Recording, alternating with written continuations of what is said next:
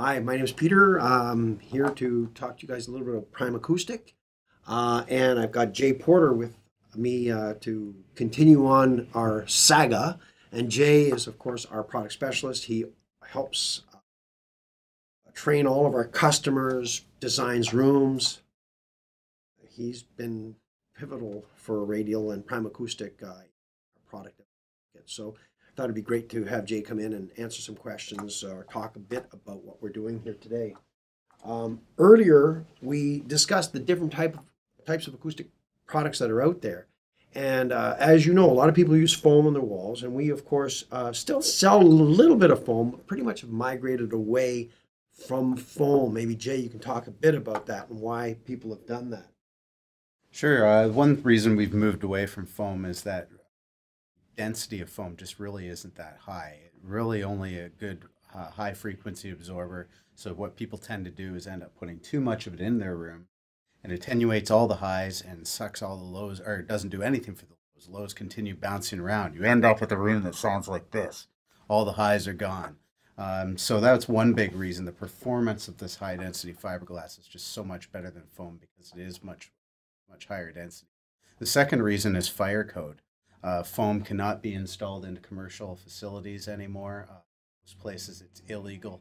Fire marshals will come in, or insurance companies will come in and say, no, this isn't safe to hang on the wall. Whereas the high density glass wool gets hung up. It's all class 1 or class A fire rated and can be installed safely anywhere. So those are the two biggest reasons why we move away into this pro level product. Yeah, and in fact, what people don't realize is professionals have been using glass wool for years. It's only now that it's become more affordable that the average person can use it. This is one of our many Broadway panels. What I want to show you is, of course, this is what they call a micro mesh. So it completely encapsulates the fiberglass strands inside, and then the edges are all resin hardened. The reason that it's done this way is that it doesn't allow any of the glass wool to escape. We like that. We don't want to be breathing glass wool. I don't think anybody does. So by having it fully encapsulated, you don't have a problem. The next thing is, this is the impaler. This is our standard hanger impaler. So you just, 2 screws into the wall, and then I'll hold this and I'll get Jay to show how this works. So basically you have a panel and you just go like that. Boom, it hangs. That's it. It's that easy. And when you're ready to take it off, move your panels to another room, you take it off and away you go. That just makes installation so much easier. Jay, you've done a bunch of studios, both back in the day with foam and with this stuff. What's your thought on that? Oh, it's definitely, a couple screws to hang this in the wall. The science doesn't even have to be that, you don't have to be that accurate. You can just slap a couple of these up on there, put a level on top of your panel and stick it down on. The old hanging foam was really messy. You had to make sure and commit to where you're putting it the very first shot. Put a whole bunch of glue up. You're going to mess up your drywall underneath. Try to line up that panel. You really only had a minute or two to really adjust it and get it perfectly straight. And once it was up there, get the scraper out, because that's the only way it's coming off, along with a good chunk of your drywall as well. Yeah, right. And of course, the cleanup is expensive. This is a new one. This is actually one of our push-on impalers. And this impaler is designed for taking the panel and pushing it straight on like this. And in this case, if you, because it's not kind of like a hang situation, it's more of a push-on situation, we also leave a spot here for just a dab of glue. So that way, when you do push it on, it'll just hold in place. And again, it doesn't deface your wall. That's the whole idea, is to make it so that you can remove the panel, use it someplace else. We supplied NBC for the Olympics with all of their panels for their remote broadcast station. And of course, after the Olympics, where in the past they'd throw all of that stuff away, they just kept it, and they're moving it to England right now because they're going to be doing the Olympics in England. So there's the benefit. There are also other impalers like this one here. This is a corner impaler, and we have an offset impaler. Maybe Jay can talk about those. Sure. So the corner impaler allows you to mount a standard, say, 2x4 Broadway panel on a 45-degree across the corner. And what that does is create a bass trap. Creates a little cavity in the corner with the airspace behind. Actually far more effective than the old foam wedges you used to see people in the corner. So even though people think that this solid foam chunk into the corner is going to be a better bass trap, it's actually more effective to have a panel and airspace than it is to have that solid piece of foam. That's probably got to do mostly with the density. And again, if you think about foam, most foam is about 1 pound per cubic foot, where the high density glass wool we use is 6 pounds. You get much higher density, much lower base absorption. I'm going to just jump over on the base absorption and move this thing into the picture. You can see this. This here is a big max trap. And what the max trap does is it uses a 3-inch Broadway panel on the front, so you still get all your high frequency and mid frequency and even low frequency absorption. Down to about 100 hertz, I would say, is fairly effective. And then on the inside, we add this diaphragm, and this is a diaphragmatic resonator. And what this does is this vibrates depending on the loudest frequency in the room. Now, it'll only vibrate with bass, so what it does, it sucks out all that deep, deep bass. This is a fabulous, fabulous piece. It hangs in any corner, what they call French cleats. So you just a couple screws into the wall for your bass. This just hangs up, and away you're done. Most studios put 2 of these in, and boy, Jay, you've put a lot in different rooms. Maybe you can talk a bit about your experience and what your clients have had to say. Well, yeah, it's one of the probably the best things about this, and I often tell people is that it's a bass trap for dummies, or a self-tuning bass trap. You often hear of guys putting all this time and effort into the mathematics and figuring out exactly what the most problematic frequency is in their room. Oh, yeah, I've done all these calculations and, you know, my length and times width and all these different things, and find out my room has a really big problem at 80 hertz, or my room has a really big problem at 100 hertz. What do I do? And then they go out and get a bass trap tuned to that frequency, or specifically built for 80 hertz, and that's all it does, is suck 80 hertz out of the room all day long. This thing, you really don't have to think about it. You just have to go, okay, I know I've got low frequency problems. Throw it in there, throw it up on the wall, and it's going to tune itself to those problematic frequencies that you're having. So you don't have to necessarily worry about the 80 versus 100 or whatever. You can just throw this in there and it'll work. And not only that, but because it's fiberglass front, it's really a broadband trap. It's not just a bass trap. So therefore your money's not just going into something that's only sucking 80 hertz out. This thing's working across the board. It's working at those really low frequencies where you're going to have problems, and it's going to count towards your overall absorption. You'll find that when you place a bass trap in your room, the most efficient place for it to be is in the corners. We make a number of products designed for that. So again, look at your room, look at the layout of your room. Bass traps often, well, they can go anywhere because bass goes anywhere. It's omnidirectional. But as Jay mentioned, because the front panel is also absorptive, you can use it as part of your high frequency treatment for your near field reflection. So they can either go in the front or back. Most guys tend to put them behind them, but there are no hard rules of thumb. Beneficial to put in the corners, though. That's where bass and energy tends to congregate or migrate. So therefore, it's more efficient. That's probably a great place to go. Why don't we talk about a few other things? Let's maybe just briefly talk about diffusers, and I'll pass you this thing over here, Jay. Sure. So this is the radiator, and what this is an open back diffuser, so it allows it to work in many different places. There are some people out there who argue that something like this isn't a true diffuser because each well doesn't have a depth. It's just open back, so if you hang it flat on a wall is all going to be at that same depth.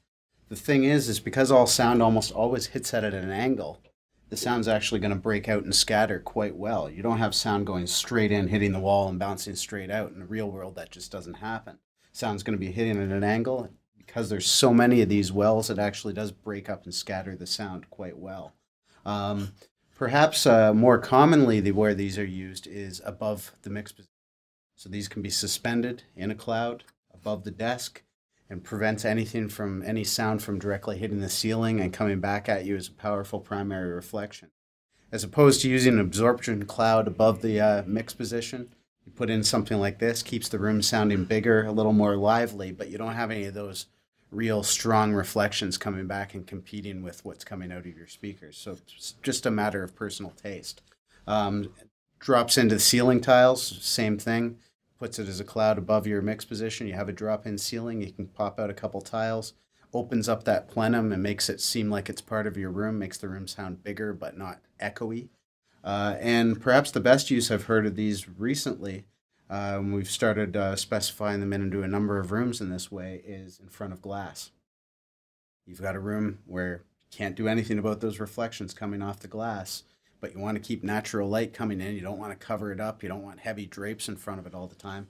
Some of these hung in front of the glass can actually stop any really big problematic reflections from coming off that window. So yeah, I just want to touch base on this because, you know, obviously the design of this is fairly simple. It is not a quadratic diffuser like the big expensive razor blade. So the benefit is really scattering energy. The way these devices work, they typically work as a factor of depth, just like the acoustic panel. So the deeper the scattering device or the diffuser, the lower the frequency. The narrower the slots are, the higher the frequency they perform in. For the most part, we're really trying to attack the mid-range when we use these types of products. We're trying to control those mids because we communicate in the mids. Everything's in the mids. Guitar is in the mids. Remember that. It's all in the mids. So you really want to think in terms of controlling mid-range when you're looking at scattering. You can't scatter bass frequencies. Anything below 300-400 hertz will not get scattered anyway. It's just the energy is too deep. It's too big. The wavelength is too large. You can't do anything about scattering low frequencies. It's way too difficult. So that's what's beneficial about these types of products is that they're functional, they're reasonably affordable, and you can use them all over your studio. So they're a nice add-on to absorption. So most recording studios will use a balance between absorption and diffusion or sound scattering, and then add in some bigger bass traps if the budgets allow. That's a great point there. Actually, it'd be good for you guys to touch on the difference between absorption and diffusion, because I think that's something maybe is commonplace to you guys, but the people that will be watching this could use a bit of an intro. Sure. Well, absorption and diffusion, basically, they serve a similar function. What we're trying to do is eliminate those primary reflections and eliminate room resonance and scatter echo and all these things. So we can either absorb the energy by converting that sound energy into heat. That's what absorption is. We're actually causing the minute glass fibers inside the Broadway panel to vibrate, and it's what they call a thermodynamic transfer. With diffusion, however, what you're doing is you're just scattering the energy. In other words, you're causing it to echo back into the room, but not echo as a single plane, but you're having it scatter and break up the energy. So the difference is there. The idea behind having the diffuser inside the room is, of course, to keep more air in the room, a sense of space, just a more comfortable working environment. Jay, what do you think? Yeah, the problem with acoustics is a little bit subjective. Everyone has a bit of different taste on what they want in a room. Some people like a room to be really dead. Other people like a room to be fairly live. Now, when you're in a studio and you're trying to build a control room to make a good natural sounding environment, you don't want too much absorption. Too much absorption makes a room too dead. It's like mixing on headphones. Anyone that's ever tried to mix a record with headphones kind of understands what ends up happening is you make this CD, it sounds great in your headphones, you bring it out to the car and everything's got too much reverb on. You didn't hear the room. So you ended up adding all this reverb onto it to make it sound natural to your ears. The same thing happens when a room has too much absorption. So what you do is get a nice balance of absorption and then bring in some diffusion to kind of counteract that. So you still don't get any of these direct problematic reflections coming back at you, but a room starts to sound a lot more a full size. You get too much absorption in a room and they say it's nearly anechoic. It's like an anechoic chamber where you have no sense of how big the room is and sense of space. So you end up just putting too much effects on everything to make it sound natural. Yeah, the mix starts to go bad. I mentioned this previously. Really, you get used to your room. Think of these as tools. You start with basic absorption. You might look at adding, some diffusion or bass traps as you go along. The more you listen to your room, the better you become familiar with the room, the better your mixes will become. It's a normal progression. It starts, even a small kit. We have something called London 8? I think it's $200. It's a great beginning if you have no budget. It's $199. You see, that sounds better. It's cheaper than $200. $199. It's a great beginning, and that's what you really want to do. Just get her started, get it going, and then after that, add to your room. You will not believe. And one of the big mistakes people do is they say, boy, my mix doesn't sound very good, so I'm going to go out and spend more money on a microphone or a preamp and whatever else. And we sell a lot of this gear too. Don't forget radio. We sell preamplifiers and everything else. Trust me. Trust Jay. Fix your room. You need to fix your room. You cannot tell the difference between a good preamp and a great preamp unless you have the acoustics right in your room. So at least get some treatment going on in your room. It'll make a difference more than anything else. It's probably the best thing you can do to fixing any room. And that brings to mind another product. Can we talk about this? All right, we have the Recoil Stabilizer. This is something, this is a heavy thing. This is not foam, okay? This is not foam. I just want to talk about this product because all the top engineers from Capitol Records, from Metalworks in Toronto to you name it, all these studios around the world, all the top producers, they're all starting to use recoils. And this is probably something else that you can put in your studio that will make a huge difference. What you'll find is that when you take a loudspeaker and you put it on a desk, that desk will start to vibrate. And what the Recoil Stabilizer does is it creates a cushion in between that vibration, yet stabilizes the loudspeaker. Okay? Yeah, the big thing with the recoil is a lot of people do put their monitors straight on a piece of foam, and that's what a lot of people think this thing is. And again, Pete was feeling and trying to show the weight of this thing. It's great because you want to isolate your monitor and decouple it from your desk, your speaker stands, what have you. The problem is when you do put a monitor on a piece of foam, the foam's so lightweight it's not properly supporting the monitor. The monitor is actually now recoiling like a rifle. Great because you decoupled it, but not so great because now it's wobbling around. It's ever so subtle movements, but as anyone knows, talking about phase and that sort of thing, even a subtle movement of your monitor is really going to be detrimental to the sound. So when you bring that mass back under the monitor, get that monitor anchored and stable again, but then have the foam to decouple it, it's sort of the best of both worlds, and really let that monitor form and fire everything it has at you, so you're not hearing any sort of smearing or anything else. Big differences you notice, a lot more bottom end. Some people comment that almost an extra octave of bottom end because now nothing's being sucked up by a piece of foam underneath the monitor. And then your stereo image gets twice as large. It's really evident in a room that already has some acoustics. You bring this in there, especially someone's already maybe using a heavyweight monitor stand, a really solid meter bridge that doesn't have much resonance to it. You might not notice that extra bottom end, but you do notice your stereo image get from having that monitor properly anchored as well as decoupled. So the Recoil Stabilizer, very popular product. We've literally sold thousands and thousands and thousands of these in the marketplace. Stabilizes the loudspeaker. There's a mass component, very, very heavy piece of steel here. It's laser cut steel. They're expensive. They're not cheap because they're really hard to build to make look nice. Other than that, isolation. Try it. Again, it's one of those things that you have no idea how good it is until you try it. And just go onto the website, take a look at the various comments from people. And they're using them because it really helps. Again, why do we bring this up? You've got your recording studio. It's your room. Before you start to do a bunch of stuff, make sure you take care of the basics. Fix your acoustics. Make sure your loudspeakers are performing the way they're designed to perform. They start resonating all over. They're flopping around all over the place. They're not going to sound right. Because when they were tested on a block of, maybe this thick of granite or something. That's how the loudspeaker manufacturers test their loudspeaker. You put them on foam, everything changes. You'll find this to be a huge addition to your studio.